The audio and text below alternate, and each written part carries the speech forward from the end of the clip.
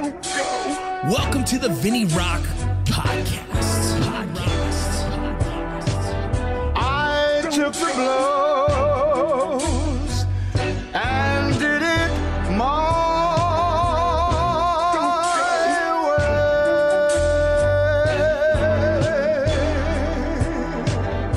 way. It's time. The VinnyRoc Podcast.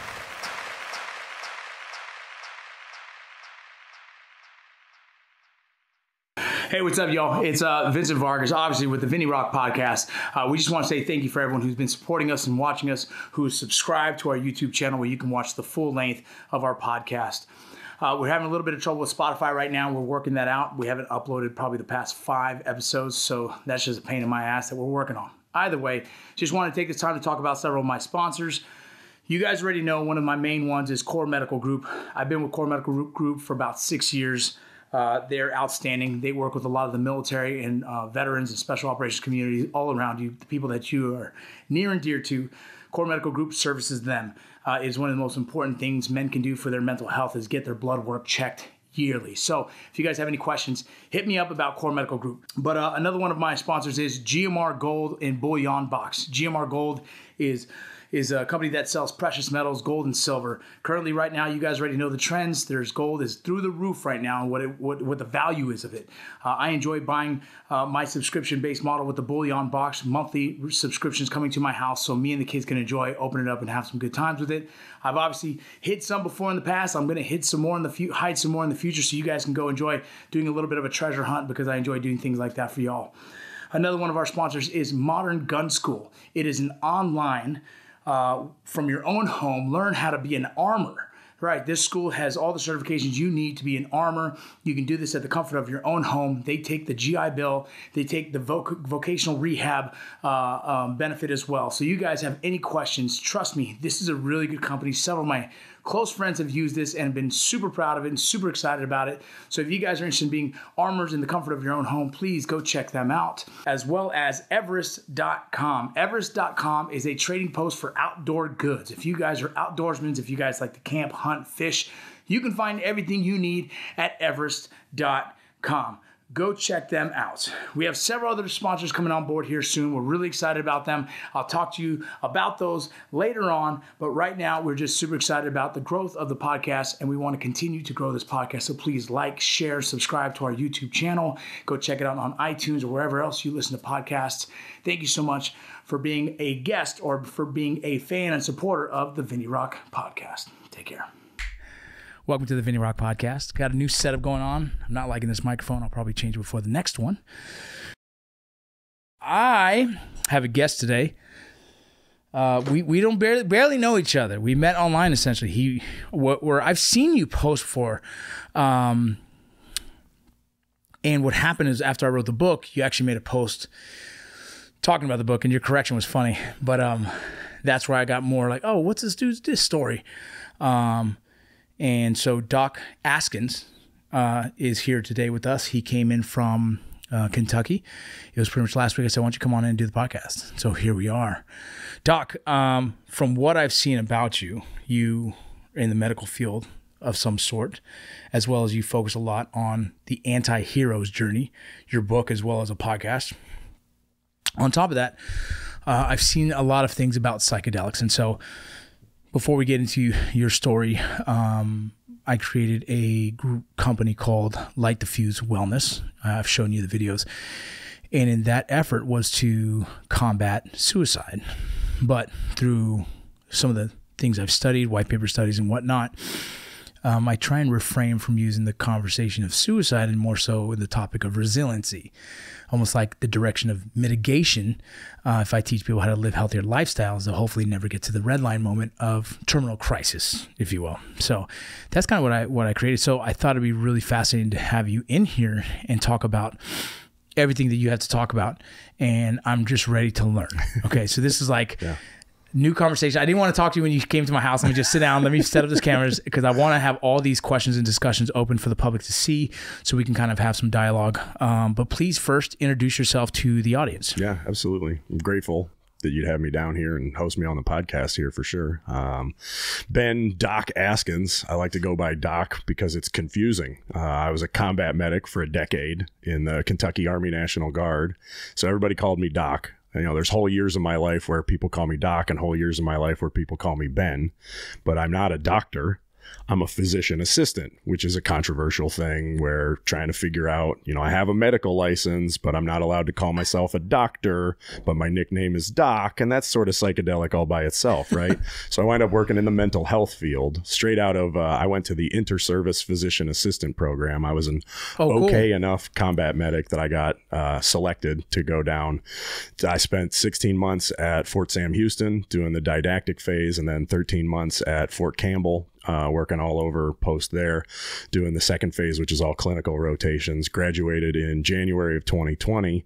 I started my medical career as a physician assistant February of 2020, working in psychiatry, mental health. And you remember what happened, you know, March of 2020, COVID shut down the planet. Oh, yeah. And just changed everyone's plans. Yeah. So I had to call an audible, and I want the private practice that my friend hired me into, Dr. Robert Stewart in Louisville, Kentucky, hired me straight out of school into a specialty, which is rare, you know, for a physician assistant to be able to do. I was very fortunate to have him as a mentor because he was cutting edge. He was doing ketamine-assisted therapy out of his private practice office starting back in 2017. Yeah. Now, some of the best papers supporting that were only published in about 2015. It was 2001 whenever they started to build some evidence in support of that, but he's on the cutting edge. I was really fortunate to just get to kind of cut my teeth learning from him how to do ketamine-assisted therapy. So at the office there, under the COVID pandemic, there's tons of people who are acutely suicidal that we would have wanted to hospitalize, but a hospitalization meant exposure to COVID. So it was a catch-22. What do we do? I wound up managing my first year out of school, a ton of acutely suicidal people, outpatient, using ketamine-assisted therapy, just, you know, trial by fire, baptism by fire, trying to figure out how to do that. And, you know, we didn't lose anybody. Everybody, like, ketamine works in a way that isn't fully understood yet medically for acute suicidality, unlike anything else. So I was doing that work for about a year and a half. Can I stop you real quick and ask? I have a question. Like, what is it that is it? You might not even have this answer. This might not even be a question for you, but I'm going to ask it anyways. Why is it that we seem to be facing more, not just veterans, not just law enforcement, but just people having suicide ideation more often now than ever? Is it the fact that we publicly talk about it more, or is it more visually, like, in our face through social media, mainstream media? But that question is something I've always wondered. Is that something that you would even kind of have any kind of insight into? Yeah, so I could definitely try, right? One thing I didn't mention is after deploying to Iraq in 2011, I came back and used my GI Bill to get a Master of Divinity degree from the Southern Baptist Theological Seminary back in Louisville, Kentucky. Awesome. So I have a medical license and I'm a Master of Divinity, whatever that, you know, cocky title means. But I care a lot about trying to figure out the meaning of life and purpose and philosophy and some of that stuff. In the book, I do a bunch of, like, my own armchair philosophizing about that. I have a chapter that's just all about anti-suicidality and why I think we've gone off the rails on a bunch of that sort of stuff. But I think it has to do with a loss of understanding our identity, who we are in the first place, and a loss of meaning and purpose in life. And those two things are intimately interrelated. And it's easy to say that, but I think that we've become so unrooted and unmoored from having any direction in life other than, like, defining ourselves in terms of what we hate and who we're not like, rather than knowing ourselves primarily and who we are in our identity, and then living out of that identity in a meaningful way. So, like I say over and over again in the book, think for yourself or not at all. That's one of the mantras that I have in life is, look, I'm going to take in all the information. Let me go to seminary. Let me go to PA school. Let me go get postgraduate fellowship training in neuropsychiatry and genomics and, MAPS trained, Multidisciplinary Association for Psychedelic Studies, MDMA-assisted therapy for PTSD. Like, I've got all the accolades and all of the stuff and whatever. And, like, I just want to pull it all in and then try to figure out what the fuck do I actually think about each one of these sorts of things. So I think suicidality is on the rise because of the despair that comes from trying to find those answers outside of yourself and outside of healthy resources that are available. And, like, what's easily available is addictive. What's easily available is something that someone else is going to make a whole lot of money off of getting you hooked on, whether that's media, whether that's medicine, whether that's the dopamine dump of likes and shares. Exactly. Yeah. It's all the ways that you work in psyops, right? There's like a way to be pro-social about psyops, and there's a way to be anti-social about psyops. And that's some of what, like you're going to school right now for, right? It's a lot what I focus on when I construct messaging, even the blogs I put out. If you see me put time into something, it's because I actually have paid attention to how I deliver that message and making sure it's giving a positive, psychology, if I have to put a word to it, a positive influence rather than a kind of like a Debbie Downer influence. Yeah, exactly. And they are two sides of the same coin. So that's a big part of kind of my approach to a lot of this is what's called integration therapy, which is a big buzzword in the psychedelic assisted therapy world. But the idea with integration therapy is that you're going to take every aspect of your life, your story, your character, your personality, your experiences, and you're going to make sense of all of it.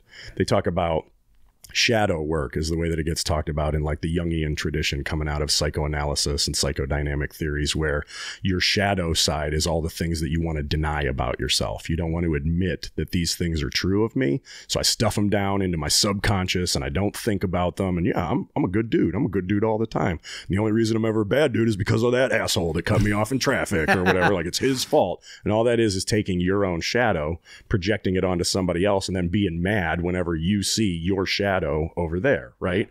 Integration therapy is all about figuring out how to bring in everything about who you are, all the good, all the bad, all the evil that you do, make sense out of it so that you can be honest with yourself about who you are, and then be better than who you were. Even just 1% better every day for 100 days is 100% better, right? Yeah, so it's so funny, man. So when I started doing the Mayans thing, the acting thing, I kind of felt like, well, while I'm in LA, let me try and write a book. I've been talking about to myself that I'm going to write an actual book, right? I wrote 2 kids' books that are like, I don't know, it's probably a total of like 40 words. You know what I mean? Like, that is cool, you know? Right. But then I wrote Light the Fuse, and Light the Fuse was really meant to kind of track and explain my transition, right? But it wasn't meant to be just kind of military heavy, but it was just like all my fuck ups and how I answered those fuck ups kind of thing. You know what I mean?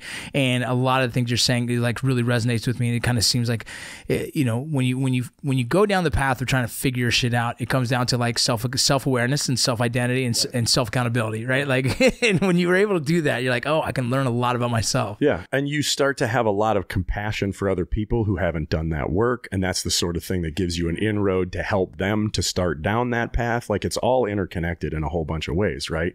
Like we could talk about this individualistically, which is how we do it in America, but across the world, there are places where the culture, it's the norm to, magnify the collective over the individual. And we're very individualistic here, which I think is something that also contributes to being atomized and being divided and being separated out from the communities around you. It's just kind of in the water, right? Whereas in more quote unquote Eastern cultures, there might be a whole bunch of ways that you sacrifice who you are as an individual so that your family or your tribe or your collective does well. It takes a tribe, right? They say that same saying, but as well as, I did some Native American sweat lodge, and I did a veteran version of that. And essentially with the leader, right? The spiritual leader that day was talking about how in his tribe, back when they would come back from war, they would wash their sins through in the ceremony.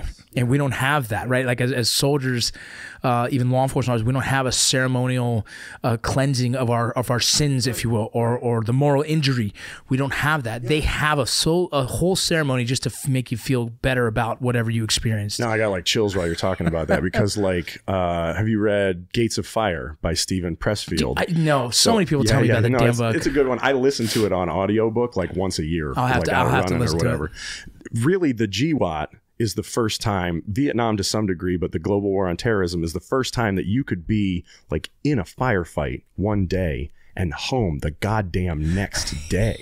In the history of civilization, that was impossible. You're right, because they used to take boats and shit, right? Yeah. So like World War II, all those guys were on a boat for like a month and a half, just sharing stories, just talking about, remember that dumb shit Rudy did or whatever. Dude. Like that's debriefing. That's critical incident stress debriefing. That's stuff that we like have to schedule in to demobilization now, and nobody wants anything to do with it. Like when we came back from Iraq in December 2011, everybody just wanted to go go home for Christmas. So you're fucking lying your ass off about, like, are you suicidal? Fuck no. Absolutely you know, not. Do you drink a lot? No, like, no. Yeah. You just want to go home as fast as possible, right? But like, you need that process. Like, the reason I brought up Gates of Fire is because there's a whole section of that that's just about the way that, you know, in ancient Sparta, they approached sitting around the fire together. Oh, beautiful. Telling all of these stories. The older soldiers, the older warriors would be talking to the younger warriors, both before and after battle. There was this preparation and integration, which is a big deal in psychedelic assisted therapy, as we do a bunch of, you know, preparation for this medicine session where you're going to have a real intense, non-ordinary state of consciousness. And like, you've read probably On Combat with Dave Grossman, you know, Yeah. that's a non-ordinary state of consciousness. He ties it all to like heart rate, right? Your heart rate gets up over 200. You got auditory exclusion, you got tunnel vision, you got, you know, like all the blood shunts to your core. You're not going to bleed if you get hit in a, you know, limb wound, all of those sorts of things. That's a non-ordinary state of consciousness that most civilians don't think about. Most people who I'm talking to in psychedelic assisted therapy don't think of it in those terms, but you eat like a whole bunch of mushrooms, or you take a ketamine assisted therapy session at one of my clinics or whatever, and you're going to get into this other state of consciousness as well. So you need preparation before you do that, and you need to integrate it afterwards. And we've lost that completely from the military whenever we send people overseas. Like, you can deploy as an individual and return as an individual, and nobody knows you left, nobody knows you came back, and nobody gave a fuck the whole time. Yeah, I'll give you an example, dude. So in 2005, we were in Mosul, obviously one of the busiest times. 2005 Mosul was fucking hot and heavy, man. We had a lot of action in that deployment, and then I took off about a couple weeks early because my daughter was being born, and so we took a flight from Mosul to another base. I think it was Chapman, and all night we're getting fucking rocketed, dude. I'm like, great, I'm gonna get killed before I go see my daughter. I left fucking combat. I showed up to fucking, and then just home. Right, and then the next day I'm in Spain, and from Spain I'm fucking in Washington D.C. and then I'm flight home, and I'm home within 2 days of getting rocketed and fucking and no like. And that was impossible before now, because of the technology that's available to us, which is a blessing and a curse. It has a shadow side and a positive side to it too, right? Like the ability to get helicopters to point of wounding to evacuate people. We got lots of people who are surviving the sorts of wounds that would have died in Vietnam, but now they're living on prosthetics for the rest of their lives, and all of the, you know, the care that's around those sorts of things going on. Like, there's a bunch of ways that technology has significantly improved our ability to do combat and our ability to do combat casualty care.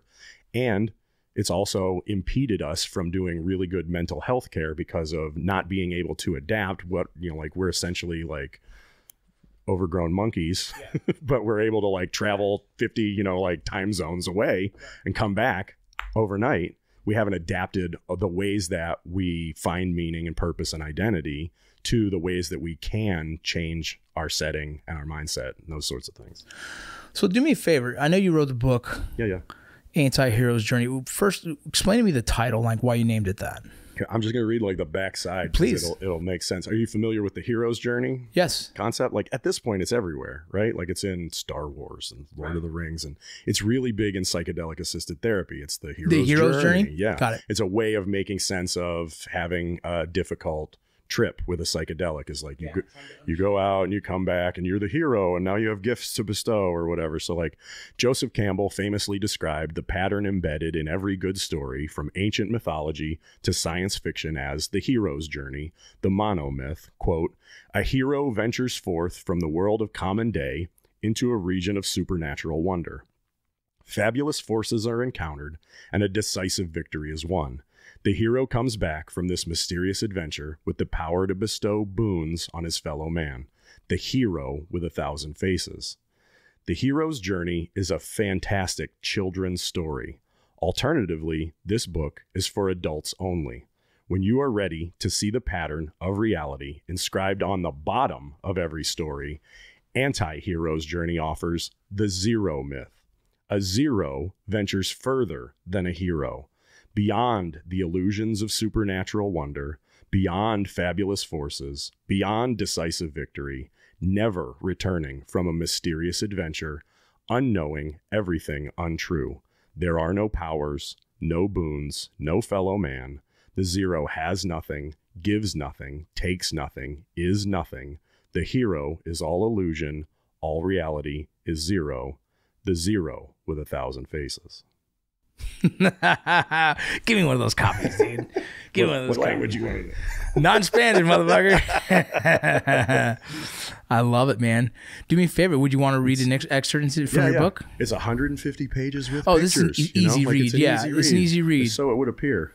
So yeah, exactly. So it appears you're really intelligent. Like, oh shit, what does that mean? Yeah. I'll say up front, like for anybody that wants to listen to the audiobook or read the book or whatever, chapter 0 is intended to be like a psychedelic mind-opening chapter. You got to get through it. You got to climb the ladder to ride the slide. Don't tap out at chapter 0. Like, it's all good stories after that.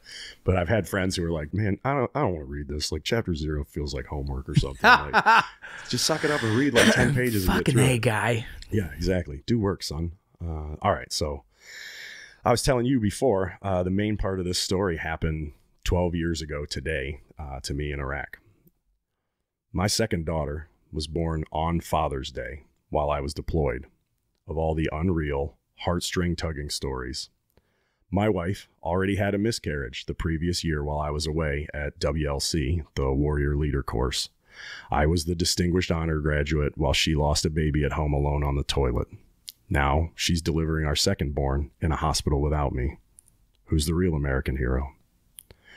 Shortly after delivery, our daughter had respiratory difficulties and was rushed by ambulance to the Children's Hospital with the best neonatal intensive care unit, NICU, in the area, Corsair Children's Hospital in Louisville, Kentucky. My wife sent a Red Cross message to my unit to let them know about our daughter's status so that I could be released to go home on emergency leave. She called me to tell me what had happened, and I told her I needed to call her back. Now, this is the part of the story where every civilian looks at me like I have two heads and both are stupid. And it's the part of the story where every veteran understands the dilemma, even if they'd make a different decision. It's where my two so-called heroes' journeys at the time collided. Go home and be the hero husband/dad, or stay with your unit and be the hero medic/sergeant. Life and death are happening everywhere all the time, and there's always some poor bastard stuck in the middle. I didn't know which to choose. A pastor friend called and convinced me that my family needed me more than Uncle Sam for once. I agreed and got on a plane home. The real truth is that I'm no hero, and both my unit and my family could get along just fine without me. It'd be years before I could unsee enough untruth to realize that, though. 6 days. The Bible says God made the earth in 6 days, then he rested. Lucky. I got to be home with my wife and two little girls for 6 days. Then I went back to war. Our daughter is a little fighter, tough like her mama, so she healed up quickly and got out of the NICU in 6 days. I was on the way back to my unit before she even made it home. I missed seeing her meet her big sister for the first time, but my wife mailed a photo of that moment to me.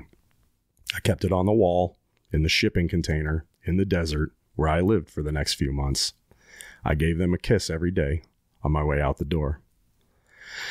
A couple months after I got back to the unit, they sent me to fill in with another company on one of the base entry control points. They put me up on a tower with a rifle in an overwatch position, which wasn't the norm for me as a medic, but several troops who started the day there went down with a bad case of viral gastroenteritis.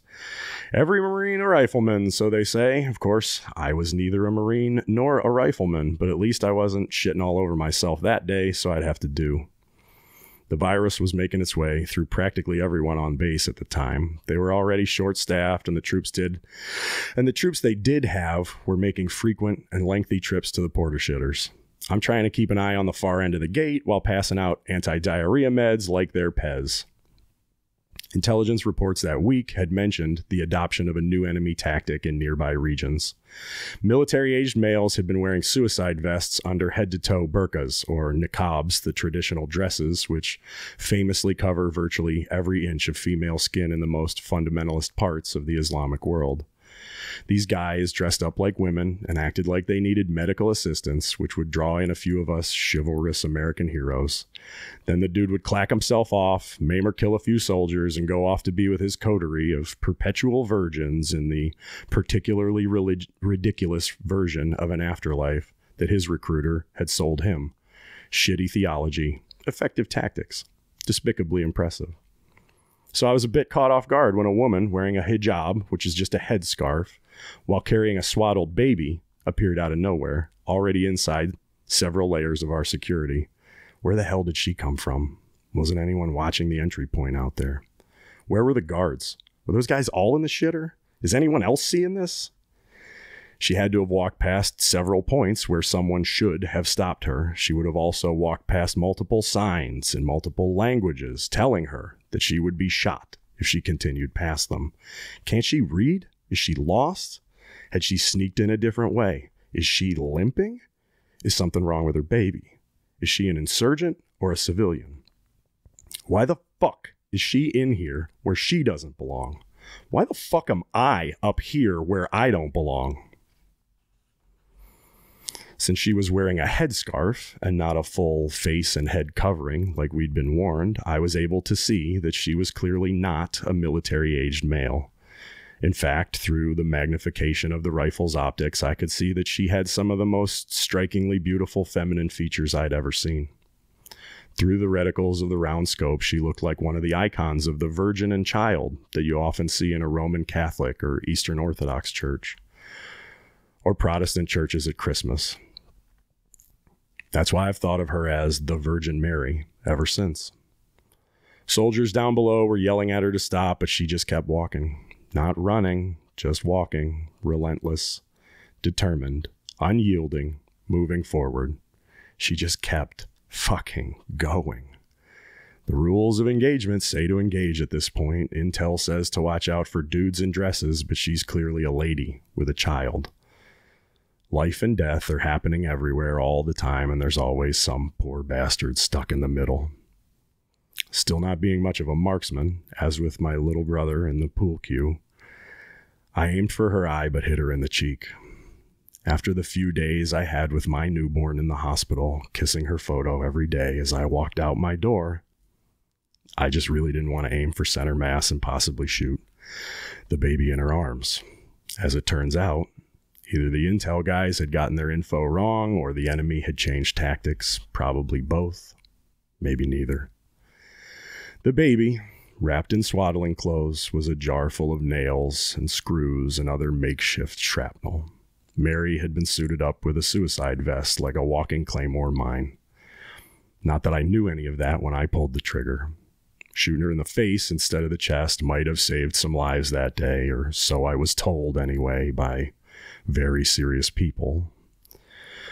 Fast forward through about a decade and a half of hyper-vigilance at playgrounds full of mothers with babies and annually drinking my way through Christmas time with nativity images plastered everywhere, and I am right back in that goddamn desert. Mary gets up off the ground and approaches me. Her face is whole and beautiful again. Not like I'd made it. She's not angry. She doesn't want revenge. She isn't waiting on the other side to ambush me with all her friends. She tells me things I haven't had the courage to believe or the wisdom to see for myself. The Virgin tells me she didn't want to be there that day any more than I did. She forgives me for something I always thought unforgivable. She says she'll be glad to see me when I get to the other side with her, and she loves me. Somehow, she loves me. And I find that I love her too. She's okay, and I'm okay. I'm crying hard, but I'm also the most okay I've ever been. Everything's okay in the end, she says. You don't expect your 13-year-old daughter to be anything other than who she is. So you can't expect a 13 billion-year-old universe to be anything other than what it is. Both are pure beauty and pure mystery, one and the same. I take off the eye mask and pull off the headphones. I was in what psychedelic-assisted psychotherapists call a non-ordinary state of consciousness while doing a very intense holotropic breathwork session. It was definitely just holotropic breathwork and emphatically not 3,4-methylene dioxymethamphetamine or MDMA. Definitely not that. That would be illegal. Definitely just breathwork. I'd never do anything illegal, not even to save my own life. Assisting me through this therapy session with tears in his eyes is my new best friend, a physician, pilot, entrepreneur, millionaire, Dr. Luke Murray, founder of Awesome Inc. in Lexington, Kentucky. He's under my left arm now, and under my right arm, wiping tears from her face, is his co-therapist, the CEO of a large medical company, and the winner of the Miss Kentucky pageant in 2019, Jordan Whiter. We live in a simulation. The Virgin Mary, the ghost haunting that stack in my memory library, gave me a message and exited through the gift shop. It happened on Veterans Day last year, which happens to be the day after my father's birthday. That morning, while I was waiting for a ride to this session, I received a text from an old friend about one of the young troops from our old unit dying by suicide. He didn't have a memory, his memory had him. But my memories don't have me anymore, and I don't have them either. I'm nothing. Knowing that I'm nothing, I spent the rest of the day falling in love with my wife all over again. Like back when I was a virgin. She's just perfect enough that she could almost trick me into going back to sleep in the dream world with her. The perfect wife and the perfect kids are almost enough to make me stop at oneness rather than driving all the way to zero.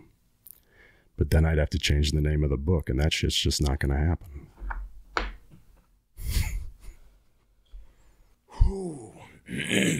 Damn. That was heavy. It's beautiful. Yeah. I had no intention of ever talking about that story ever anywhere, right? And now I wrote a book, and like I'm here talking to you about it because psychedelic assisted therapy. Yeah. Crazy. So the scenario you explained obviously happened, but the aftermath of that was during a assisted therapy. You got kind of blend the two together in the chapter there. No, I got it. I understood that. And I'm trying to help any of the listeners understand that during your assisted therapy, you were able to find closure or acceptance of that. Yeah. Because you were able to talk to the individuals as well as internally accept what happened is what happened. Yeah. The memory of talking to her in that space feels just as real as the memory of being in Iraq 12 years ago. Like the memories feel healed completely. A good friend of mine, Matt Larson, combatives instructor, right? Good buddy. You were telling me about him on my podcast. Yeah. So he has his doctorate in psychology and all that stuff now, but he focuses a lot on moral injury.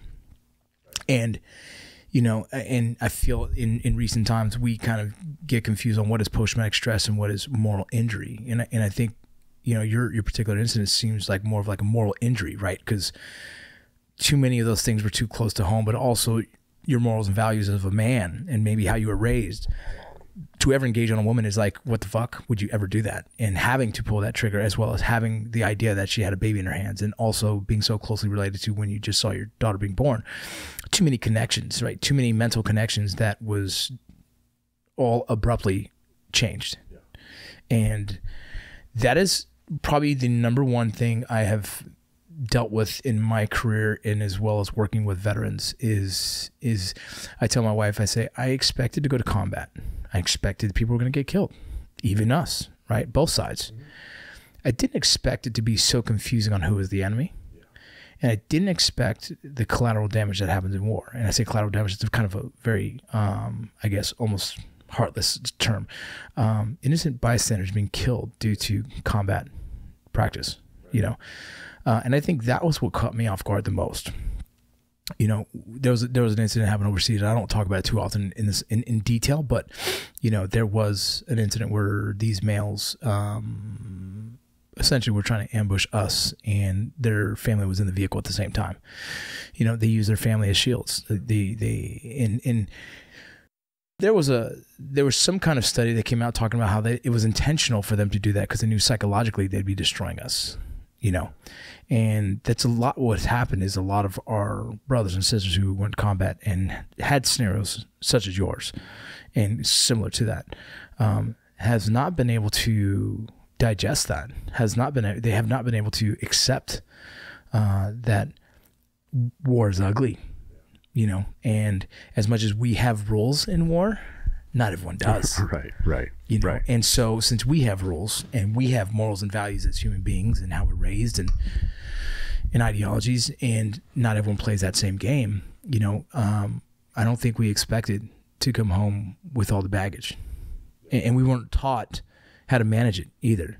Yeah. What you and I know, what was taught was drink. Right. Yeah. Oh, yeah. Camaraderie, brotherhood, drink, dark humor, rah, rah, rah. Right. Yeah. And it's all toxic. Like it's terrible. Alcohol is a literal neurotoxin. It is the literal fucking worst cardiotoxin. thing. Right? I can't get people to understand that. Like trying to tell someone like, hey man, you should probably stop drinking is the most but I'll say this. I too was the guy who said, I don't trust a motherfucker who doesn't drink. Right. Yeah. No, me too. Yeah. Like we were saying, I was saying to you offline, like last year on this anniversary, that like this was 12 years ago today, that happened to me in Iraq. Last year was the first year I was sober on December 5th. Yeah. Right. Like I was going to drink that memory away every year. That was how I was going to celebrate, so being a piece of shit, was I like slowly killing myself with alcohol. Right. Yeah. I wasn't going to pull the trigger and do it quick, but I wasn't real happy with myself. Didn't like myself. Yeah. I explain it to people as in like, the way I had it, the way I did it in my head. And I'm assuming it's very similar to what you did, was that day. So the anniversary date of my friends who were killed overseas. It was Sergeant Braz and Sergeant Brim. I talk about them often because they were just, you know, there were huge impacts in my life, right? And their death really, really did a number on me. But on the anniversary date of their death, I would drink, and it was my mentality of it now that I can kind of piece it together, was I wanted to cause pain to myself to show them how much I love them. I wanted to hurt myself so bad and destroy my own self to show them how hurt I am for their loss. And the only way I could explain is like it's the dumbest thought process. It's the psychology of self-harm, right? Yeah. It's so weird, but the only way I was able to kind of, I got tired of watching all of our platoon. You hear, oh yeah, he got arrested that night. Yeah, he got DUI that night. The same night. That night was like what the catalyst for probably like 20 dudes getting DUIs or arrested by the cops or whatever the fuck, right? Stupid shit. Yeah. And I sat there and thought, at the same time, I'm struggling with my own identity with God. Me and him are still figuring it out, you know, in the sense, right? Me too. You're right. And so I was like, there's no way, if there is a heaven, there's no way they're looking down and saying, fuck yeah, drink another shot. Right? Right. They got to have some perspective from up there, right? There's no way up there they're saying, do it, drink more. You know, right. In my head, then I start thinking like, you know, but what would they say? Well, they'd say, fuck, dude, don't waste this shit, bro. Don't waste this opportunity. And that's what pivoted my mind originally, was like, okay, well, that day, just don't drink for sure that day. Because I was still drinking. Yeah. But I knew that day was like a catalyst for worse version of me. And so I was like, just don't do it that day, at least. And that was somehow what I felt was like the message that I received from the medicine session or whatever, right? Was like, what I felt like I'd done was unforgivable. Like if you commit the unforgivable sin, like you can expect some version of hell after this life. So you might as well get used to it. You might as well adopt a position here where you're just going to destroy yourself. Get ready. Right. You're going to hell anyways. You might as well exist in your own. See hell, I'll show you hell or whatever, you know? But I felt like I got this message, like that everything's okay in the end. Yeah. And that I can back plan, you know, like begin with the end in mind is one of the 7 habits of highly effective people or whatever. And he didn't mean like the heat death of the universe or your own death or whatever. But that's where I go to with that, is like, okay, if everything's okay in the end, if I know that, how do I live in between now and knowing everything's going to be okay in the end? That's the message that I felt like I got from God, from whatever source, the medicine, right? Exactly. Which is interesting. We're going to have to talk more about that medicine later, but can I say something about moral injury? Because you brought that up earlier. I would love it. And you know, like there's a progression of figuring out how to deal with the fallout from especially modern warfare, right? Like ancient warfare where you're like beating somebody to death with a stick or a spear or whatever, like that takes it out of you. You can only kill so many people that way in a day, where like you can kill thousands of people with the technology that we have with your thumbs, right? It's a big step up from, you know, the 19th century warfare to 20th century warfare. And what they called it shell shock back in the day, right? And it was seen as sort of tantamount to cowardice. It was like the red badge of courage sort of thing. Like if you didn't get hurt in war and you got to go to the rear, you're a piece of shit, right? And it's developed some, but there's still tons of stigma around that, and a ton of like the symptoms of what we now call post-traumatic stress disorder are just autonomic nervous system stuff, like from being in a toxic environment emotionally rather than, you know, like a gas chamber situation, like literally or whatever. That's going to wire up your nervous system in a different way so that, yeah, now you have triggers. Now you're at a playground and it's the safest place in the world and you're on high alert because of a situation where it's like a situational mismatch, right? Like they talk about people drowning the first time that they go scuba diving because they're not used to having a regulator in their mouth, and every other environment except underwater, when you panic and you need to breathe, you got to get shit out of your mouth. But the one time that that's not okay is when you're scuba diving and you need that regulator in. But people drown. It's a mismatch between your nervous system and your environment. Same sort of thing with true diagnosable PTSD, right? But I do think that like distinguishing moral injury and PTSD from each other entirely doesn't make sense. I think for a lot of people, like we call it phenotypes in medicine, like there's different ways that depression shows up, yes, a symptom constellation. There's different ways that PTSD shows up, and it meets the diagnostic criteria, but it's unique to you and the way that you carry those traumatic memories. So for a lot of guys who've seen a lot of shit that didn't bother them, and then get put into a situation where it feels like the whole universe conspired against me to put me in an awful place, that's morally injurious. And then you have these autonomic nervous system, you know, secondary issues to some of that sort of stuff that build up, right? Sometimes that overlaps. Sometimes somebody can have like a moral injury and not a whole lot of PTSD symptoms. Sometimes it's all PTSD symptoms with like a limited amount of moral injury, but it's like a Venn diagram where there's overlap there, right? But I do think the future of understanding what the fuck is going on in somebody's brain that makes them respond in these sorts of ways after having been in those toxic environments is a whole lot more research needs to be done around what exactly are the effects of moral injury on people. That's kind of the kernel of a lot of the GWAT vets that I'm talking to. Is there's this moral injury that's kind of the center trauma, right? Like there's this one thing that's in a network in somebody's memory vault or whatever. And if they get into a medicine session, they hit that index trauma is what I call it, like right off the bat. And it could be anything. Could have been my dad beat the fuck out of me when I was a kid. Could be like I almost drowned and like my car flipped over. Whatever the index trauma for you is whatever it is. But then there's like this network of other traumas that are all just kind of tied in together over and over again in sessions. People will hit that index trauma from a place of like strength and compassion and distance, and then they just work their way out through this network of like, oh, and this other crazy thing happened, and oh, my uncle did this thing, and oh my god, like all this stuff happened. And so there's like one underlining event, and it's like dominoes falling down after they go near that one morally injurious event, the one thing that was the worst day of my life, the worst thing ever. As soon as they make sense of it, they're able to make sense of all of these other things that were all kind of triggers or that were all kind of interrelated in like a spider web or whatever. And it's like clearing all the trauma cobwebs out at once as soon as you hit that like master index trauma. So the way I say that, so a lot of guys come to me, obviously I'm not a doc by any means. I'm a guy who's just done a lot of modalities of healing and kind of direct traffic for people, right? I'm a connector. And as well as I can explain, I could probably put the words better than what people, because I put my own stuff to words, right?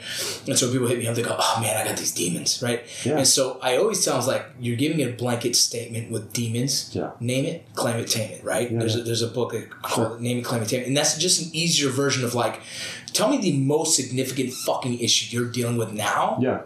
And then we'll address that first. And then we can start chomping out the other stuff, right? And so it's like drinking. Okay, if you fix your drinking, maybe it'll fix your relationship, maybe it'll fix your finances, maybe you know what I mean? Like, so it's like name it, claim it, tame it. Like, find exactly what that one thing is first. Besides, because when you give something like my demons, you're giving it a very broad blanket that is hard to understand and define. And then at least like bring it smaller. You're giving it like an otherworldly name too, right? Like it's clearly spiritual. Or like it's impossible to fix, right? I don't even want to look at it or deal with it. It's a demon. It's terrifying, and that's a ton of like prep work for psychedelic assisted assisted therapy is similar to like, responding to an emergency. Go straight at that shit. Yeah. You see a demon, like you could maybe see a literal demon in a psychedelic assisted therapy session. The scariest thing that your psyche can imagine for you, it will imagine for you sometimes for a good reason. That's scary. And then the prep work is go straight at that motherfucker and ask it what it's doing there, because it has something to teach you, right? Dude. You want to hear a story about that? Please, dude. Yeah. So, I'm terrified just you thinking oh. I had a psychedelic assisted therapy session where I felt like I died. Like people call it like the K-hole, when you get like too much ketamine or whatever, you get like stuck.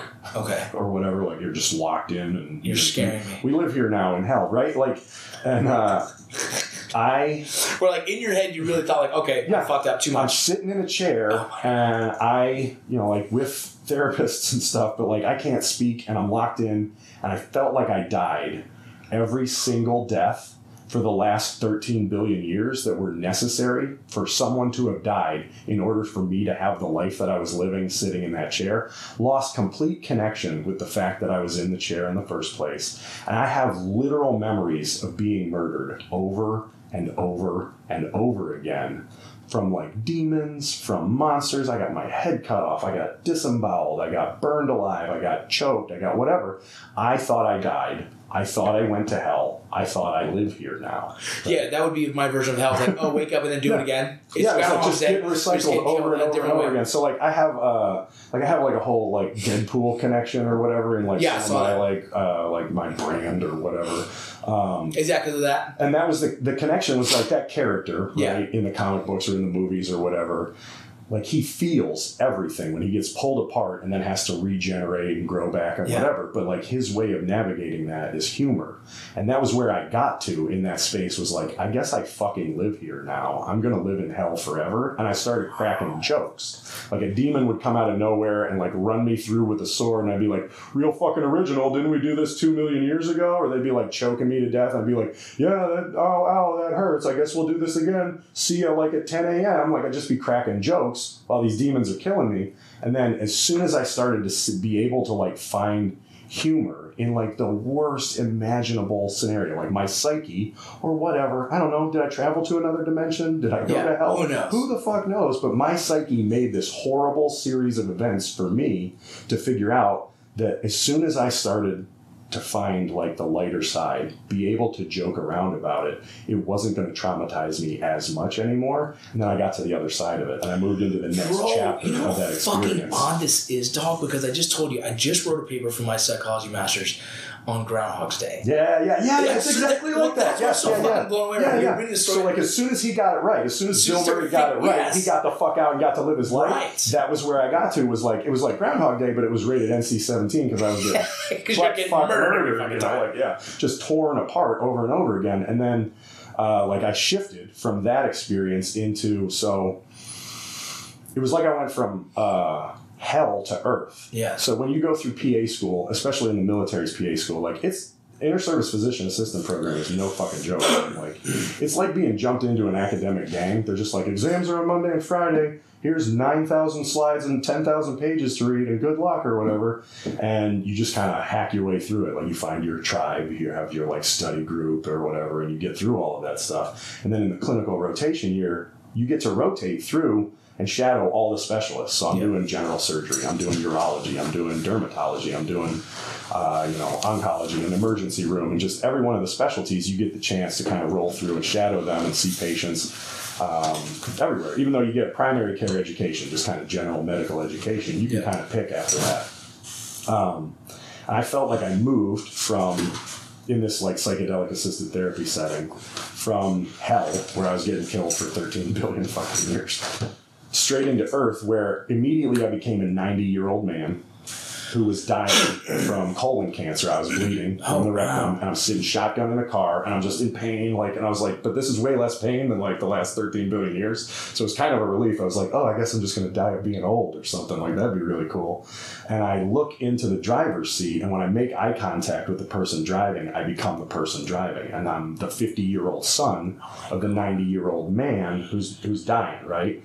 And the 50-year-old son is like, oh man, I don't want my dad to die. Like, I got to find the guy. And the whole thing is like, I got to find the specialist, the guy who's going to save my dad's life, the medical specialist, which is like my career or my calling or whatever, right?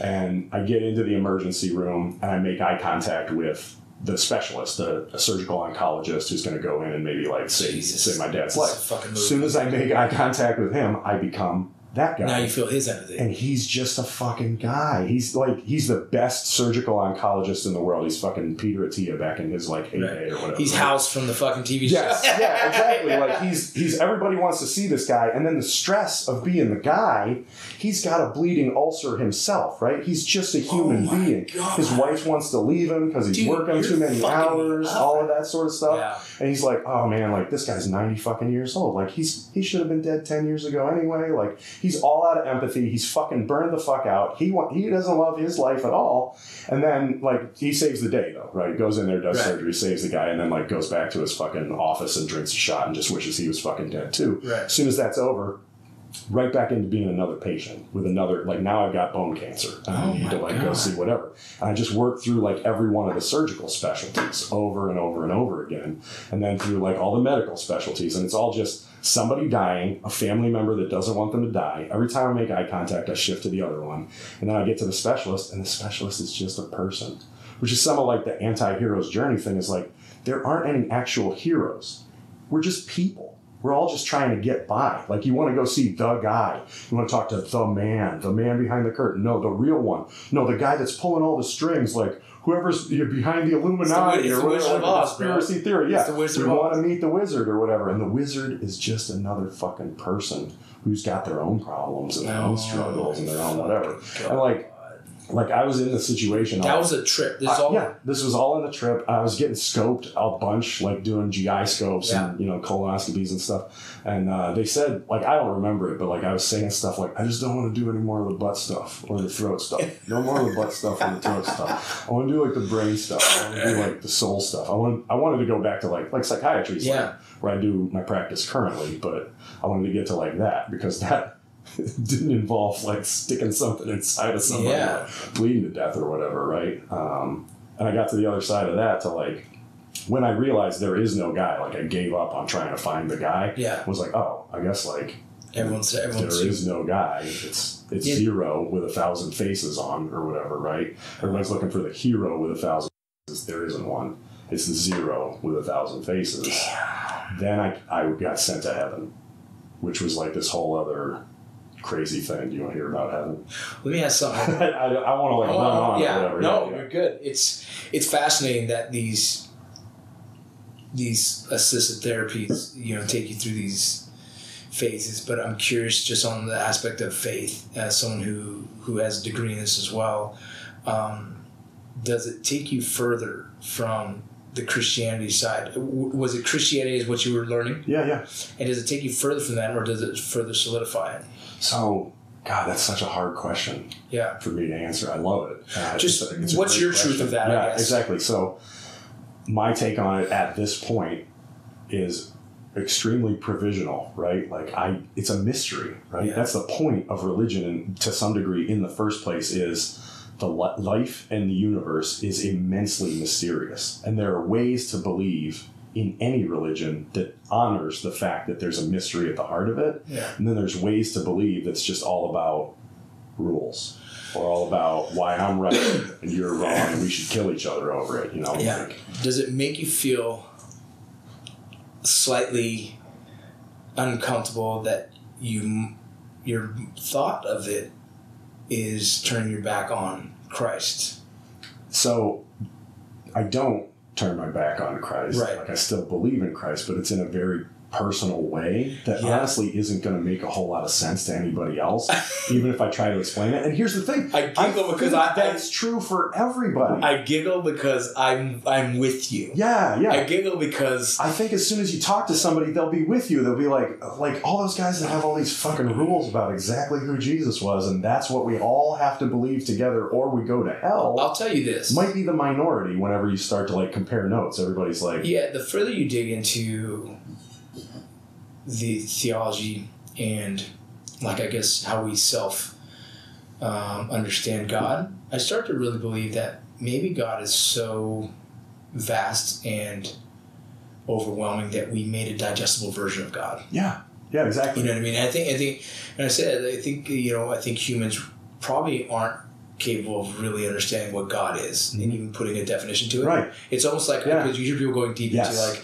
and they say these beings, right? Like, I think we've had to make it digestible so that we can say, okay, there is a higher power. Yeah. And what's scary is then like all these different versions of gods across the nations, across the world. Yeah. You know, and I think the underlying thing is if you do even breath work or meditation, right? If you get deep enough into it, like you start finding like there's definitely a higher power. You know what I mean? Right. Yeah. And we're definitely I'm not it. Yeah. Exactly. And we're definitely connected. Yes. You know. Yeah. That is even more like, you know, I've been writing another book currently because I'm like I did the whole Border Patrol book, which makes me go deeper into my heritage in life, and then I start to I raised the question to a thought leader, a friend of mine, a mentor, and I said, what happens if we all had the same skin color or no skin color? Right. Then we'd find another reason to fight. Right. Yeah. Right. That's how it is. I call it, like there's a bunch of ways of talking about this. And in the book, I try to make it like as fucking grunt level simple as I possibly can, right? Yeah. I call it 2, 1, and 0. These are the ways that you can look at life. You can look at life from a dualistic way in which everything is separated out and individualistic. So you and I are different, and I focus on all the ways that we're different, right? Like, we're Christians, but are you like 12th century Orthodox or Roman Catholic split? Or are you Western, 16th century Protestant and Catholic split? Or are you one of the 39,000? I'm not sure what happened. I guess it came from like what I was saying is like if we had all the same skin color, we would find something new to argue. Right. And I was talking about 210, right? At like level 2 or circle 2 or whatever, you find all the differences. You separate everything out. You just divide all the way down. That's kind of what we do now, it seems like, right? What society currently does, you're either left or you're right. Hyper-divisive, hyper-dualistic, red or blue, all of those ways that you're different from me, and those are the things that really fucking matter. Can you come to my birthday party or not? Depends on all of this sort of bullshit or whatever. Are you my friend or hers? Right, yeah. You just define yourself in terms of all the things that you're not. In Christian tradition, they call that, there's the cataphatic way and the apophatic way of talking about God. Cataphatic is like all these things that you can say God is, and then apophatic is all these things that you can say God is not, and God's a mystery, so it's just all these negative ways of saying he's not limited, he's not small, he's not all of those sorts of things, right? So 2 is all about finding the differences and maximizing those and fucking killing each other over them, right? Like that's the history of religious warfare, is like your Jesus and my Jesus.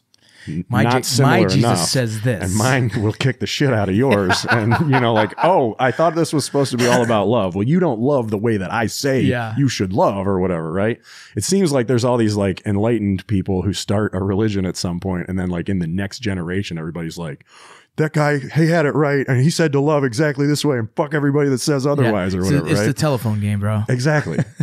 So at level 1, whatever it takes to get you from seeing only differences to seeing the similarities to the point that you recognize that there really aren't, all the lines by which you and I divide ourselves from each other are imaginary. I created them myself. You created them yourself.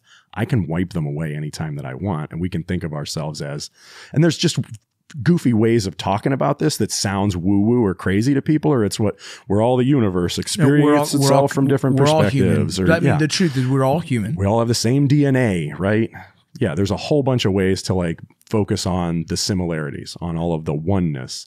And then what's the 0? 0, you can't say anything about 0, right? Like that's nothing. It's like Ludwig Wittgenstein is one of the most famous philosophers of the 20th century. And the last line of his most famous book, Tractatus Logico-Philosophicus, is about which one cannot speak, thereof one must be silent. And he just ends the book with like a mic drop. Like, okay, so I had more to say, but you can't actually say anything about 0. You can't actually say anything about God because it's an ultimate mystery. Everything that I'm saying about it now is inadequate to convey the meaning of what's on the other side of from the imaginary line between 1 and 0. So what is 0? I can't talk about it. I can try. I can say a bunch of stuff and it'll point you in that direction to some degree, but kind of going 0, or the 0 with 1,000 faces, is my way of talking about that ultimate mystery is nothing. It's everything and nothing. Everything, and it's the infinite nothing, infinite 0. Like I play around with a whole bunch of like the ways that you can try to talk about that in like chapter 0, which is supposed to like loosen up your worldview and get you open up to like the possibility you might be wrong about a few things or whatever.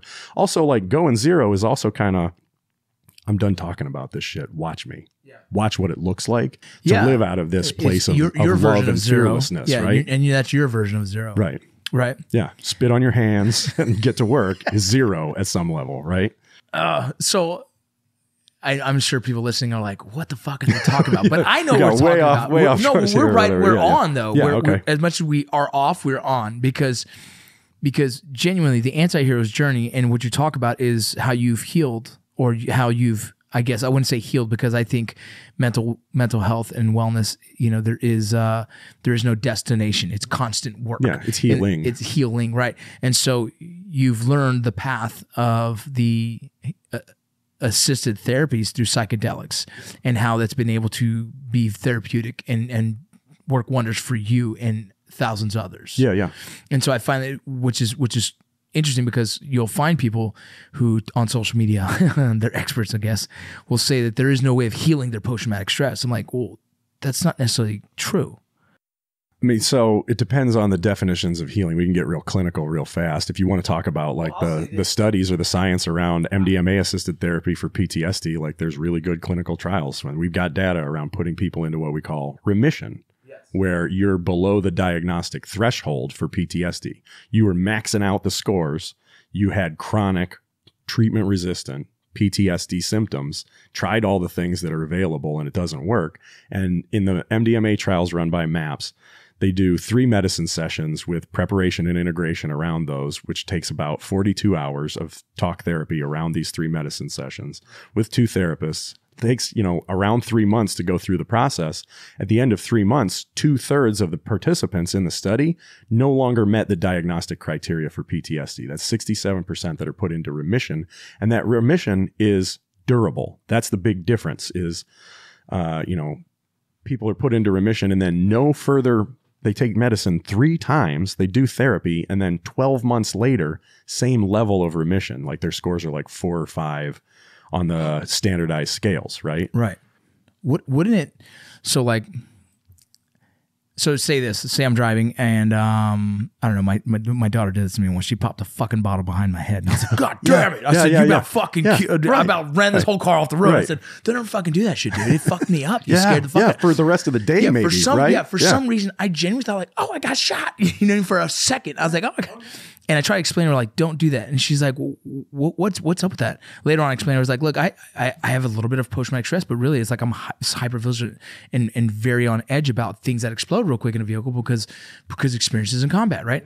And that is my body had a physiological effect to that. And what I tried to get to is a place where those things don't happen as severe. Right, I'm trying to manage that physiological, the breathing, the tenseness, the hypervigilance, and all those things. And so I try to explain, like, if I can get myself in a place where those scenarios don't affect me as hard as that did, well, then I'm healing it. I'm working on it. I'm managing. I have a manageable level of my experiences. But forever, I will always be hyper vigilant in a sense in certain atmospheres, right? And so if all of a sudden I see maybe. I feel like, I'm engaged all the time. If there's like a fight in a big scenario, I'm like, oh, boom, boom, boom, got to move. Yeah, you're never going to remove your amygdala, right? Which is kind of the epicenter of the fear circuitry in your brain where, you kick down into fear, fight, or freeze, fight, flight in your autonomic nervous system. And it's kind of automatic at that point. We call it the monkey mind, right? Like we're going to survive. We're going to smash everything and we're going to eat it if it's edible afterward or whatever, right? Like you drop down into that. But that's the thing about the way that MDMA works pharmacologically in the brain can rewire some of that stuff. It's not going to like excise your amygdala. Right. But the way that it works is it, you know, like to oversimplify, it turns down the volume on the fear circuitry and it turns up the volume on all of the love and connection circuitry. So like dopamine, serotonin, and norepinephrine go up through the roof. Amygdala activity goes down, excuse me. And then there's a release of a neurohormone called oxytocin, which is, you know, like the love drug or whatever, like to levels where like the last time you had oxytocin at this level was whenever you were a little kid and, you know, pair bonding with your mother is like what oxytocin gets turned up to whenever you're in an MDMA session, right?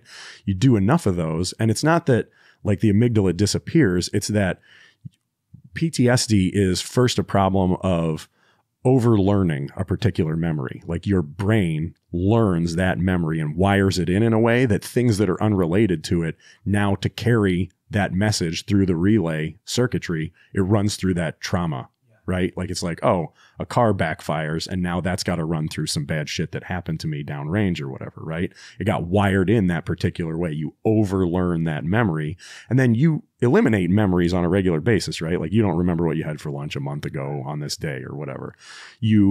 It's a failure of what they call memory extinction. So you overlearn it in the first place and there's the potential to extinguish it anyway, and then you don't. The brain hangs on to that memory and now you're just sending relays that are normal everyday relays. Now you, one of the things that all of the psychedelics do is upregulate what are called neuroplastogens, or like miracle grow for your brain, like brain-derived neurotrophic factor. And I have some nootropics right there. Yeah, nice.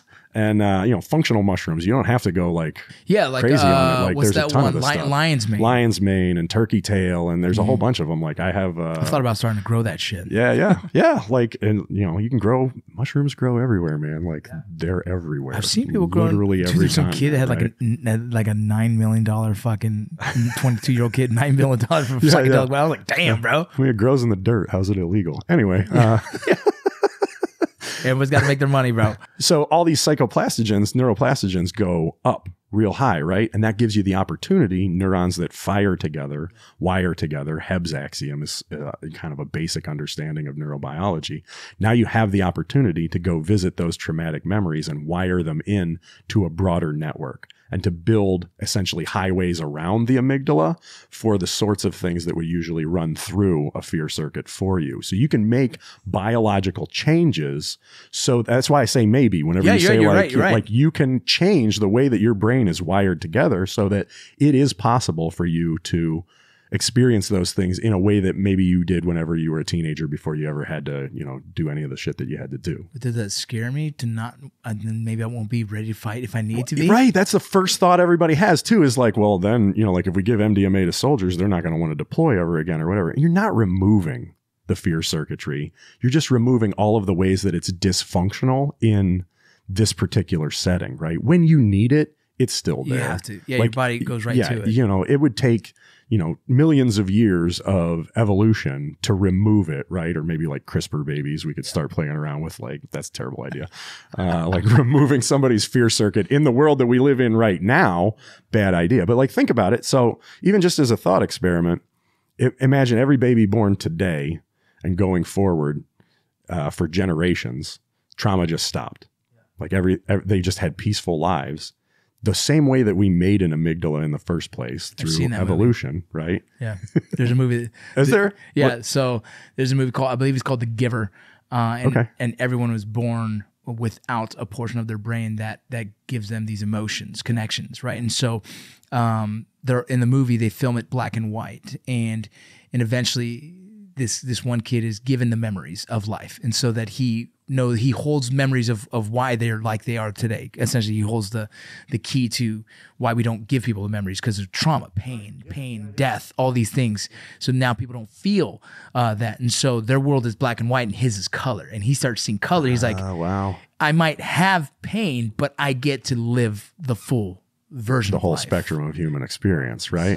Which is integrating it all. Right. And so, which is kind of a cool saying of like, now it's like, well, if we try and take that away from people, do they ever get the full experience of what life should be? Right. Which is like that's a question of time, right? Because we're born here at this time, we think it's super useful to be able to like fucking kill somebody. But if we were born 2 million years in the future and we had stopped killing each other a million years ago, we would be looking back at like fossils like, these pieces of shit were super fucking violent. Why were they like that, right? Like, it's just a lack of imagination. Like, and sure, you know, it's a big jump. 1 million years is a lot of time and like changing your brain chemistry or whatever, but that's what we all want at the end of the day, right? You want world peace. You know, like we just want to be happy in our own little worlds. Yeah. Like you just want to be free and to enjoy the relationships that you have and not have to live out of fear and just be able to trust that like if you need it, it's there, right? Because there's still like natural disasters that are going to happen, right? You're not going to eliminate, even if we ended all wars tomorrow, like volcanoes are still going to erupt. There's still things to be afraid of, right? It's just a thought experiment, but like you could rewire your brain significantly a whole bunch of different ways so that you don't have to suffer the way that you are suffering from post-traumatic stress. Yeah. Crazy. I love it. It's a fascinating topic, and it's something like I want to come to one of your clinics and do ketamine. I know for those who are listening, I know we have probably a little bit of time left. I don't care, but those who are listening who might have their ideas of what ketamine is and fears of ketamine, can you explain what one session of ketamine therapy would be, and I guess the lack of understanding ketamine, why is ketamine probably the first step into going even deeper into, maybe plant medicine or other psychedelics? Yeah, for sure. That's a great question. And I go into it some in the book too, like ketamine in particular, because ketamine's on the World Health Organization's essential medicines list because it's an FDA approved anesthetic. So if you are a little kid, you break a bone, you go to the emergency room, we need to make you go night-night while we put a cast on it, you're getting a high dose of ketamine. If you're a real old person and you're getting a colonoscopy, probably getting a high dose of ketamine, right? Because it's such a safe medicine. It doesn't have a whole lot of effect on cardiorespiratory drive. You keep breathing, your heart keeps pumping, which wasn't the case with a whole bunch of the anesthesia that we came up with before this. It was the result of what was called the ideal anesthetic research trial, was because ketamine is so safe in terms of medical adverse reactions. That's why it's considered the ideal anesthetic. We learn about it at point of wounding care in like tactical combat casualty care courses and in the military and in police, fire, EMS, all of that. We use it at high doses to put people to sleep, to take out their appendix. You can use it at super low doses for analgesia, just to take away pain. It's got pain relieving qualities. And then there's this kind of in-between space that we call sub-anesthetic dosing that gets used in psychiatry to kind of create a non-ordinary state of consciousness. So you're awake and not awake. Like a meditative state almost? Yeah, exactly. Like you're in this dimension and not in this dimension or whatever it is, right? And it's unique to everybody, to themselves, their experience there, right? The way that ketamine works in the brain, it's got a whole bunch of different mechanisms of action that we don't necessarily have to go into, but what it does, it has a really short half-life in the body, which means it's about 5.5 half-lives in the body before the medicine's gone, and ketamine's is 15 minutes. So within like an hour, it's out of your system. If you get it through IM, an intramuscular injection or an IV infusion, it goes, straight into the bloodstream. It's bypassing the liver, so the metabolism winds up getting straight into your brain and doing its job. And then a session is usually, the medicine portion of a session is usually like 40 to 45 minutes long. And by an hour going by, you're back at what we call new baseline. So you just had an experience that was unique to you and completely unpredictable. You might be back in the worst memory of your entire life. Or I got one guy who would just be like in the chair yelling, I'm 10,000 trapezoids on the floor right now. And I don't know what that means, but like, I'd like to get on that level someday or whatever. Sounds dope, bro. Yeah. It's super unique to each individual. And you have this quote unquote psychedelic experience where you open up. But it's super short. It's super low risk. Like there isn't even a reversal agent for ketamine. Like it's just time. Like, okay, you're having a bad time. Wait 15 minutes and it's gone. Right. Get through it. So that's why it's a safe one to start with in a bunch of ways. I mean, I don't know if I'm allowed to ask this. So have you done other psychedelics? I don't know if you're allowed to ask that. And I don't know if I'm allowed to answer that. Good. Sounds good. Sounds too easy. I guess people who are probably listening and seeing how different this is from other plant medicine, but I think every experience in psychedelics is everyone's experience. It's slightly different. it's crazy to me to hear that people are talking while doing it. I guess because they're in a therapy session, they're I guess emoting or expressing anything they see. Yeah. Is that what it is? Because I imagine like if you're in a trip, you're just sitting there like zonked out, but I don't know. There's a lot of similarities and differences. Like people compare trip reports, and there's like whole websites online of people, you know, like there's Reddits and subreddits all about like whatever you saw in the K-hole or whatever you saw in, you know, mushrooms. K-hole, is that what they call it? K-hole? Yeah. Like if you turn the dose up too far and you get stuck somewhere, you get stuck in hell, then yeah, they call it the K-hole or whatever, because you feel like you're just getting recycled and you can't get back out. And you're just, so with that same you're question, still conscious, but it's like an anesthetic dose that's just a little bit too low. Like if you were getting surgery, you'd be having a real bad time because you're awake enough. Or if you're like, it's like in when psychiatry, you went too high. It, but they're out. Yeah, exactly. Yeah, that's not where you want to be. So there's, you know, people that probably be scared to do something like this. Anytime you mention psychedelics, they're like, oh no, I've heard friends who've gone too far and they've changed forever. You know, that I hear that a lot. I don't know if that's ever fucking true. But there's people who say like, yeah, man, it's not good for you. It'll fuck you up forever. Or, is there ever in psychedelics a possibility of that happening? I don't know. Yeah. I mean, nothing's a zero risk, right? Like there's the risk of, there's adverse reactions to like anything that you put in your mouth. Like you can be allergic to it. You can have a bad time on whatever. You can overdose on whatever. Right. And yes, the way that they work in your brain for like rewiring some things are going to make some changes. Hopefully those are positive changes, which is why we want to do a lot of this stuff in a therapeutic context. But yeah, there are people who also get brought into the emergency room because they think they're living in hell now, and like the people that they're with can't manage that or whatever, right? Which is why it makes sense. Like there's kind of 3 routes to gaining access to these things, right? Now you scared the fuck out of me. There's there's the clinical route, right? Like we medicalize it, right? And we have professionals who are highly trained like me to prescribe the medicine and to provide the appropriate support of a hospital or a clinic or do the therapy around these sorts of things. Then there's legalization, which is just, hey, you can buy this stuff somewhere. Colorado's gone that route with Proposition 122 that they passed last November, 2 Novembers ago, where, you know, like you can grow mushrooms yourself out there and you can take mushrooms and it's all legal. Like I was out at Psychedelic Science Convention for MAPS. It's their annual conference, like repping my book in a Deadpool costume or whatever, goofing off. Yeah.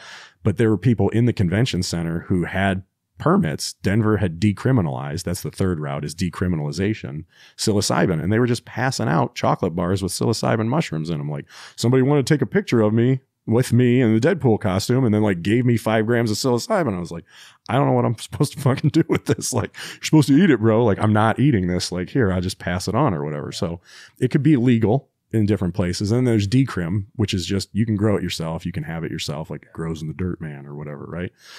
The safest route, right, is obviously medicalization, where you have a whole lot of support around somebody for the most part. Then there's also kind of the ceremonial space, which you've kind of talked about some, having some experience with. Yeah, the natives do a lot of that. All of these are medicines. They're quote unquote plant medicines that have belonged to indigenous peoples all over the planet for centuries. And it's just in the last, century or so that we colonized a whole bunch of that stuff. And that's, a controversial thing. Like, who do these belong to in the first place? They grow in the dirt. They belong to the people that live on the dirt. Can you even own dirt in the first place is kind of a controversial concept at that point, right? There's a whole bunch of us here in America think we own a whole bunch of dirt, but then wind up 6 feet under it real quick after that. And God kind of laughs, right? Like what's the ceremonial approach, right? You've talked about, like curious about ayahuasca, right? Or, DMT. Yeah. All of these medicines have ceremonial and ritual traditions that go back as far as anybody has memory. Coming back around to like the religious question, they're tied into a whole bunch of religious practices of indigenous peoples all over the planet. Right. So, there's medicalization, there's legalization, there's decriminalization, and there's also the ceremonial and ritual space that we ought to be honoring a whole lot better than we do. And how do you approach those legally? And yeah, we did that during our Light Diffuse. We did non-psychedelic plant medicine. We did Hape, Sanangra, I believe I'm saying it right, and then combo. And I didn't do combo because I didn't get medically cleared for that this time. But all of those are non-psychedelic, but still create an experience, right? Sure. Yeah. And it's done in ceremonial. I think the ceremony itself is what part of the experience would be, you know, Yeah. like respecting the medicine as well as in having intention with the medicine. And I think that is probably the safest way of doing it, is having real intention and not just trying to go deep into something, you know, but having a purpose for what you're doing. Yeah, that's the key. One of the cornerstones of psychedelic assisted therapy is this concept of set and setting.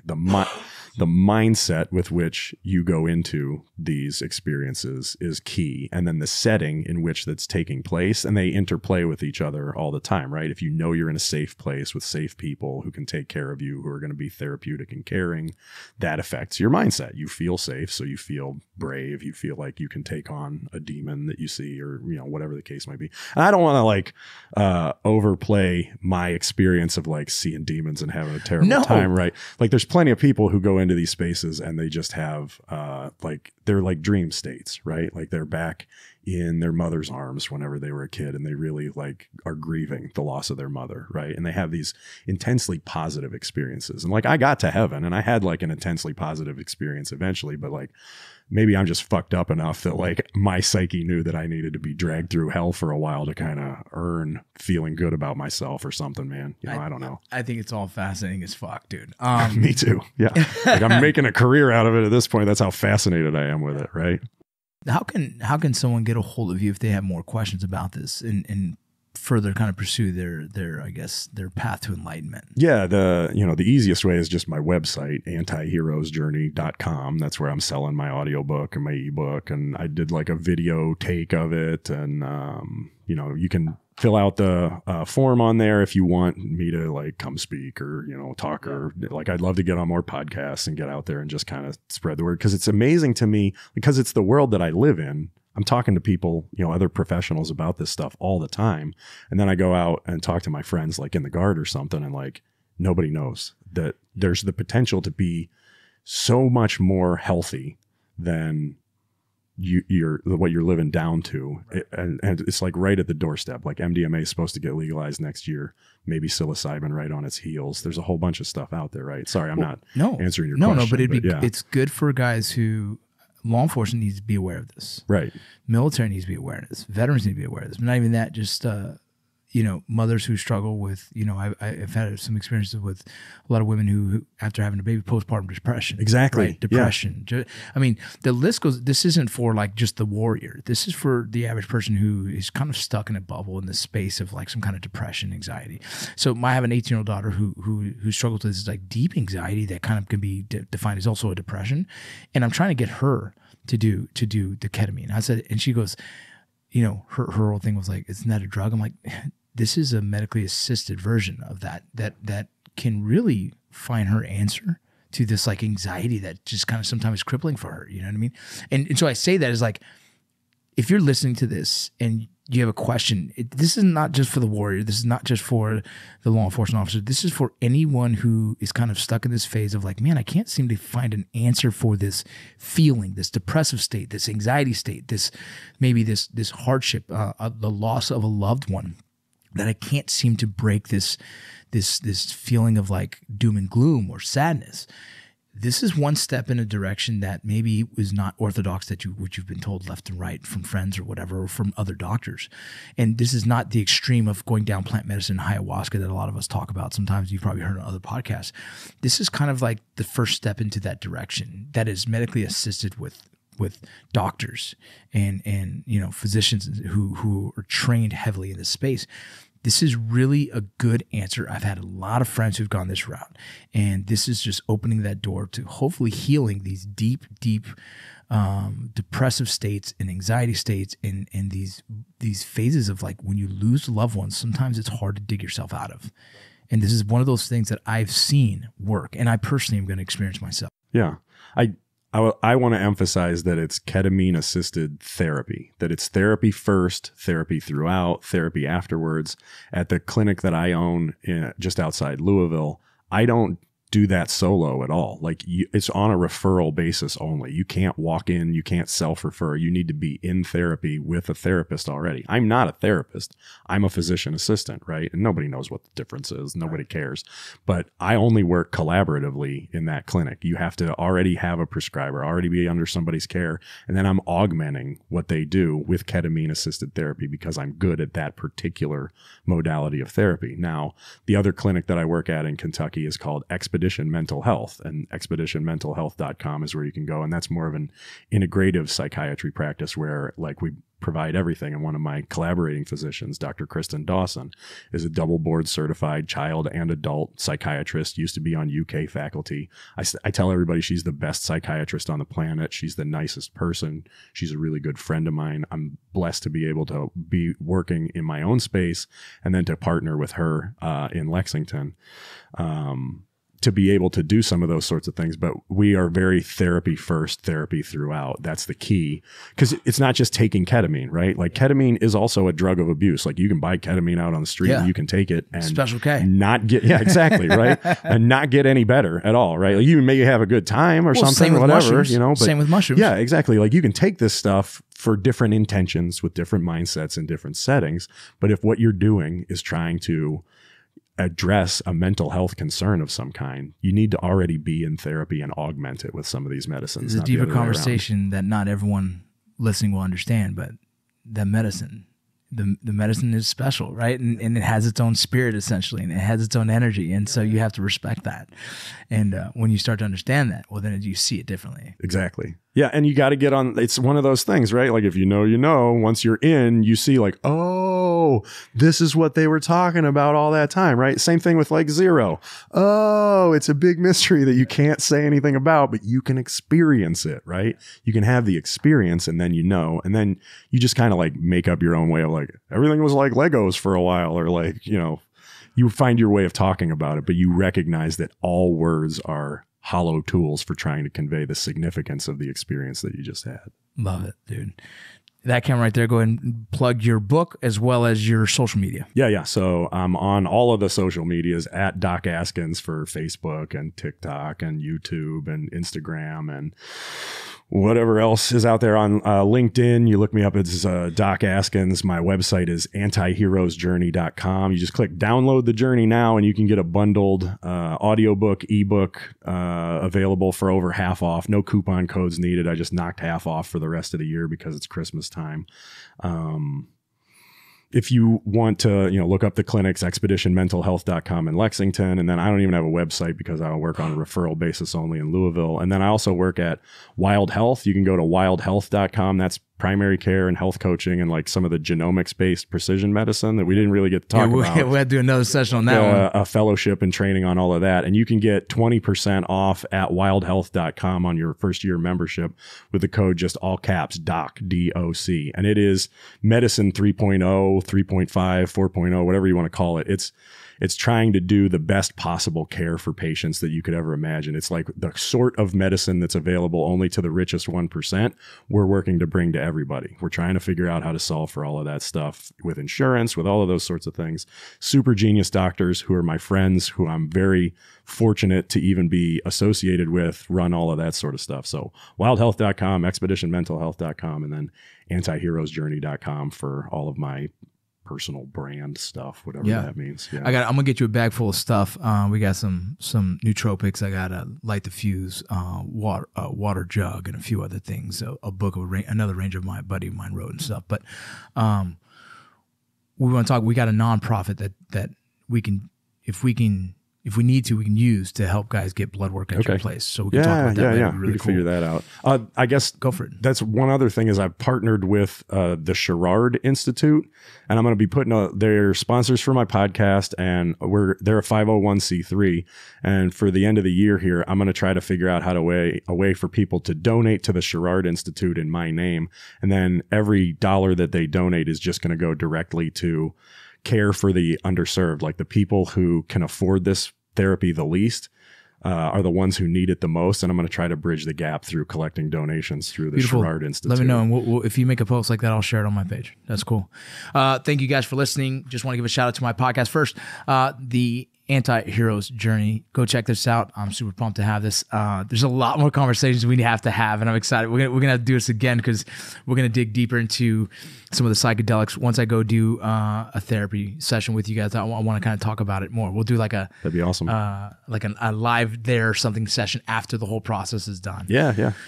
But my sponsors, don't forget, Core Medical Group. You can go get your hormones checked. I promise you need to go do that. Go get your blood work done. Go let them know that the VinnyRoc Podcast sent you. If you're a man, if you're a woman. Some people don't know that, but women need it too. So go check that out. Modern Gun School is an online gun company. It's a gun education school, essentially. You can use your VA benefits. You can use your Voc Rehab. They'll pay for you to go get your armor certification, and you do it at the comfort of your own home. They send you all the tools. I'm going to get one sent to me so you guys can kind of see what it looks like. GMR Gold and Bullion Box. Go get yourself a Bullion Box now. It is a subscription-based model where you can get your gold and precious metals. If you guys didn't see, metals are through the roof right now. Gold is blowing the fuck up. So you heard it here first. Go get some GMR Gold. Go get a Bullion Box subscription. I have another sponsor. I'm really terrible at this. GMR Gold, blah, blah, blah. Yeah, I'm gonna get my butt kicked. Modern Gun School, yes. Core Medical, yes. GMR Gold, yes. And I know there's another one that I'm going to have to do a personal. I'm going to get in trouble for it. Either way, hey, I love you guys. Thank you very much. Don't forget to go check out my book. I have it here, Borderline, as well as go check out some Veteran Gear. And on Wednesday nights, we do a live men's call. You check it out. If you guys like it, like and subscribe my YouTube channel. We're trying to grow those. And go check out my partner here. He's a fucking badass. Thank you very much.